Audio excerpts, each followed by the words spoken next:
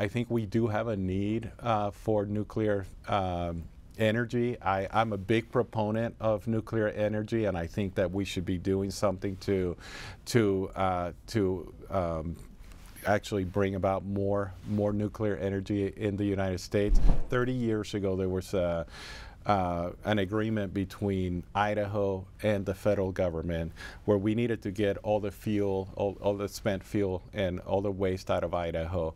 And the federal government has not always been compliant with that, and the state has done a really good job of going after the federal government. There have been penalties paid by the federal government.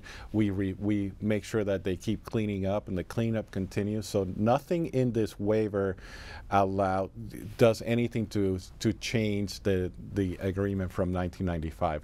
And what we did is we ensured that we continue to protect the agreement, that we continue to protect the people of Idaho, but allowed a small amount of spent fuel to come into the state. We had almost a year of negotiations. We made sure that Idaho was protected. One of the main things is that if we think at any time that the federal government is violating the waiver or violating any of this, we can actually put a stop to any new quantities coming into the state. We have new information about how to deal with nuclear fuel, how to deal with waste.